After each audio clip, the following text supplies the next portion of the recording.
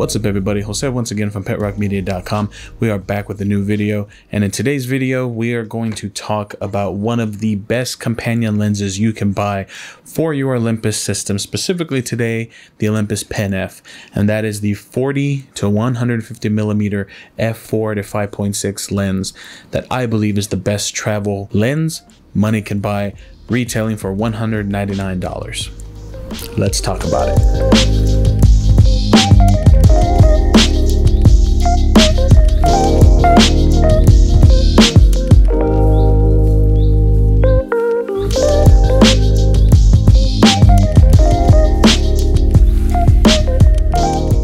Alright everybody, welcome back to the channel. Thank each and every one of you for stopping on by, and shout out to the 2,717 subscribers that we currently have supporting this channel. I cannot say thank you enough to each and every one of you. And if you're new here and enjoy this type of content, hit that subscribe button, punch that bell icon so you become part of the Pet Rock Media family and be notified each and every time we post content to the channel, whether it be live, videos such as this, or post to the community tab. So about a week or so ago, we did a video on this channel regarding this particular little body cap lens from Olympus. Relatively inexpensive, retails for about $50–$60 right now, used on eBay or other type of used markets.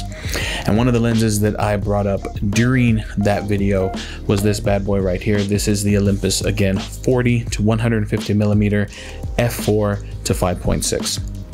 Now, in my opinion, this lens provides an incredible focal range for general photography, travel photography, trying to capture events just of the day, taking a day trip with the family, wanting to capture, you know, the kiddos. Maybe let's say you're going to the zoo and you need a little bit more focal range. This lens right here, retailing for $200, in my opinion, is one of the best lenses you can buy first if you decide to purchase an Olympus camera. Specifically today, we're talking about, again, the Olympus Pen. Primarily made of plastic. Actually, most of it, if not all of it, I think is made out of plastic. Even this little silver ring here is a plastic ring. It's just colored silver. There's the front lens part right there.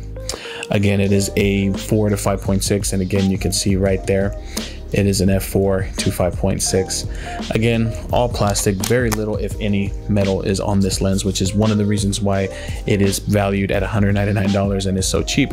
But do not let the fact that this lens is all plastic fool you.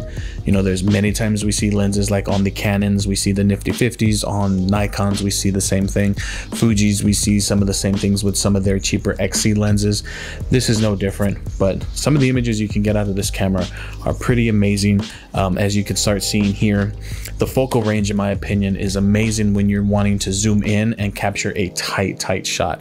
The bokeh you can get even at 5.6, in my opinion, is still pretty creamy, still pretty nice, blurs the background nicely, which is why earlier I brought up going to the zoo, because it's one of those things where you can get kind of a wide shot at that 40, which is equating to an 80mm, but then really get in to that 300mm equivalent, which is what this lens provides. And again, it's 40-150, which equals 80-300 on your Olympus systems. The color accuracy, in my opinion, is pretty nice, considering, again, talking $200 for an all-in-purpose lens.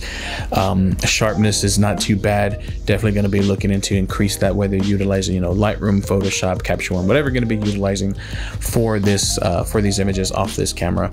You know, you're going to want to increase the sharpness a little bit. But other than that, in my opinion, if you're not too focused on the bokeh, if you're not too focused on just blurring out and obliterating that background, this is an incredible lens for you to pick up for your Olympus Pen system. Weight is incredible. I mean, I don't know the exact numbers. I'm going to leave them up here, but I mean, considering it is majority plastic, I'm going to say it's about a third or even a fourth of the weight of the Olympus Pen, which makes it almost feel as if there's no lens. Considering the size though, it feels like there's almost no lens on your camera when you have it, which is a good thing, especially if you're going to be utilizing it for travel. Having a lens this small and this light is definitely something worth keeping in your camera bag, because it's not going to weigh you down, so to speak. Size, if I'm doing it from my hands like this, it's relatively small. Of course, obviously, versus the pancake lens, it's, you know, that gives you an idea of what the pancake lens is about, but it's still relatively small. At coming in, I'm gonna say at about 3.5 to 4 inches, relatively lightweight, as I mentioned, and just an all-around great lens to buy if you're looking to have just that one lens with you when you take your Olympus Pen out to capture pictures of, like I said, your family, of the day's events, things like that. Great lens to buy. As I said, since it is an f4 on the widest 40mm, you're not going to be utilizing this really at night unless you're going to have one of the more professional Olympus bodies that can take better low light images and cranking up that ISO to about 1600, 3200. Then you might be able to use this lens. I don't recommend going past 1600 on the Olympus pen. My personal opinion. I mean, again, if it's going to risk you not getting the shot, then definitely bump up your ISO, because I'm from the camp of I'd rather have a grainy shot but still have the shot than just completely bypass the picture itself. But again, when you look at what it looks like on the Olympus Pen F system, I mean, it's not very big. It does obviously stick out longer than the body cap lens, but overall, aesthetically, it does look nice. It's very, very lightweight, as I mentioned, to keep with you in just a very small camera bag. And again, if you are looking to maybe get a little bit wider, then that's where the body cap lens can come in, being 15mm, which equates to 30, being f8. Again, you're not going to get obliterated background bokeh, but again, it will allow you to capture that image all in focus at that f8. No autofocus, no anything. It's basically got the two focus points, the infinite, and then a little bit more of a macro style. So again, I'm going to leave that video up in the corners as well if you want to take a look at the video we did on the body cap. And in my opinion, the combination of that body cap lens with the 40 to 150mm lens is a pretty unbeatable combination, in my opinion, for everyday photographic use.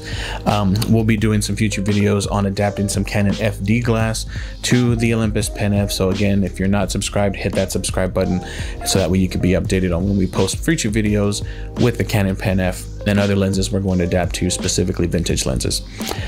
That wraps up this video, everybody. I wanted to talk to you a little bit about one of my all-time favorite lenses for the Olympus Pen F for general photography, travel, and whatnot. Almost the one lens to rule them all, so to speak, when it comes to general photography and not so much super professional portrait work and event work, weddings, things like that. But again, my personal opinions are what I've stated here today regarding this lens. What do you feel about this lens? Leave them down in the comments below. Again, shout out to all 2,717 subscribers to this channel. I greatly appreciate each and every one of you taking the time to hit that subscribe button and supporting the channel.